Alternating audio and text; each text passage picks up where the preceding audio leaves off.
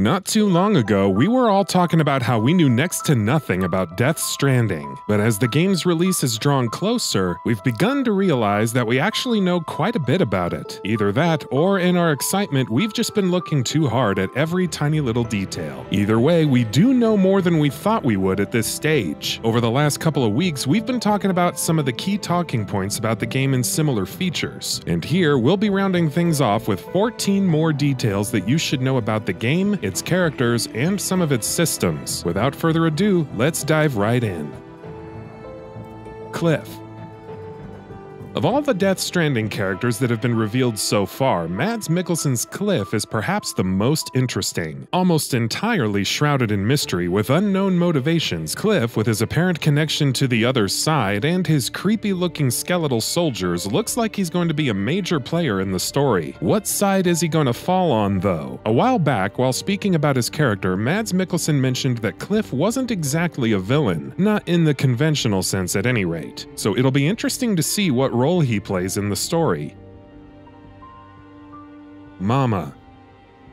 Mama, a character with a decidedly Metal Gear-ish name and a decidedly tragic backstory. Appropriately enough for someone named Mama, she has a daughter. But that daughter, it seems, is trapped on the beach as one of those spectral things. And this connection with her through a ghostly umbilical cord means Mama herself is also forced to stay in one place in the real world. What role does she serve for the Bridges? How is she and her daughter going to come into play in the story? Questions that are, of course, unanswered, but definitely make our minds go wild with theories. Dead Man. After Norman Reedus' Sam, Dead Man, bearing the likeness of Guillermo del Toro, was the first new Death Stranding character we ever saw, though Cliff was also revealed in that same trailer. Based on his recent character spotlight trailer, it seems that he's the BB specialist for Bridges, or something close to that at any rate, and serves in a support role for Sam while he's out making deliveries. It remains to be seen just how vital his role in the story is, but with a name like Dead Man, he's sure to make an impression. Hartman.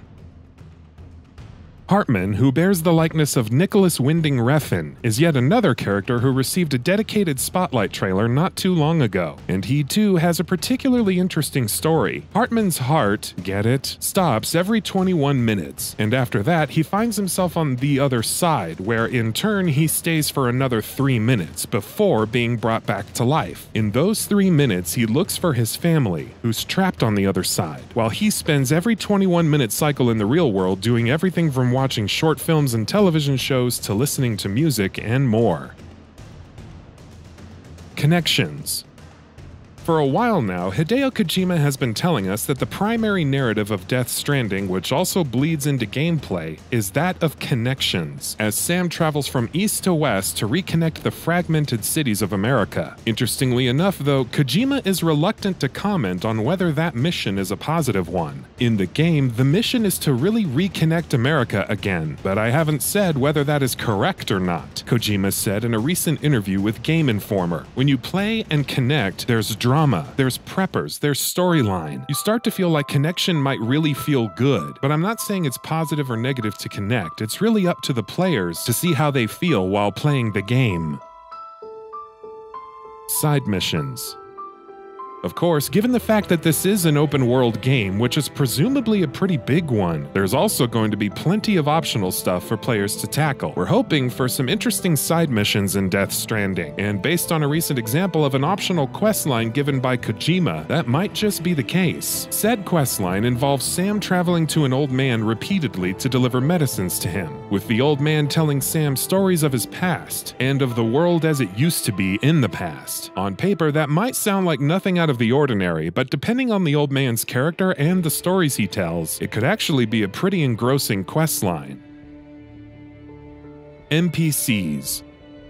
Here's something else that could potentially make side quests and questlines more interesting. Your actions and decisions in Death Stranding can decide the fates of the game's NPCs. So, for instance, in the quest with the old man, as you progress through the main story, you keep increasing the distance between yourself and him, and whether or not you want to go back and deliver medicine to him is up to you. If you don't deliver the medicine, you'll find that the old man has died, which might be quite interesting depending on how much of an impact it has on the larger narrative, if any. Killing enemies. Since the day the game was revealed, Kojima has been billing Death Stranding as a game about the rope, not the stick. A game not about killing enemies, but about bringing people together. In combat, killing enemies will be an option for players, one would assume, but Sony and Kojima Productions have also teased that that might not always be the best option, and that doing so might have consequences. What might those consequences be? We don't know, but that tease is definitely more than a little interesting. Sam's stats. Death Stranding, as we've discussed in some detail over the last few weeks, is going to involve plenty of micromanagement as we step into the shoes of Sam and ensure his safe journey from the east to the west. And that micromanagement is going to involve stat management as well. To be more specific, there will be 9 stats that players will have to keep an eye on, based on the gameplay demo show-off at TGS. These will determine his movement speed, his carrying capacity, his lung capacity, his resistance to falling unconscious, his stamina, his balance, terrain resistance, battery capacity, and sync level. Clothing and accessories. We spoke about Sam's private rooms in an earlier feature, where customization will be something that players will be able to dive into. This, of course, will also include decking out Sam with some cosmetics. From hats to sunglasses and other items of clothing and accessories, players will be able to choose from an array of options while customizing the look of Sam. Yes, you get to dress up Norman Reedus. BB. Another thing we'll have to manage consistently is the BB that Sam carries with him, which is something that we've touched on in earlier features. BB's stress levels will increase depending on your actions in gameplay, whether BB needs to be recharged or got spooked because you took a tumble or got caught up in a strong river current, and players will have to make sure to soothe BB and get him to calm down again. Sam's blood. This is something particularly interesting that we've seen in Death Stranding, that Sam's blood can actually be used as a weapon. We've seen him taking blood bags with him when he sets out on his treks, and we've also seen him using hematic grenades filled with his blood, against BTs. What the narrative justification for this will be remains to be seen, but we're equally curious to see how this manifests in gameplay in terms of interacting with other systems. Special Editions.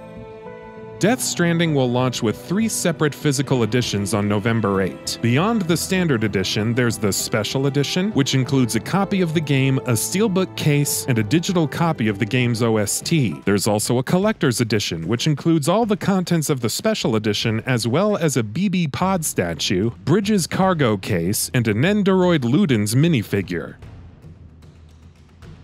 Limited Edition PS4 Pro.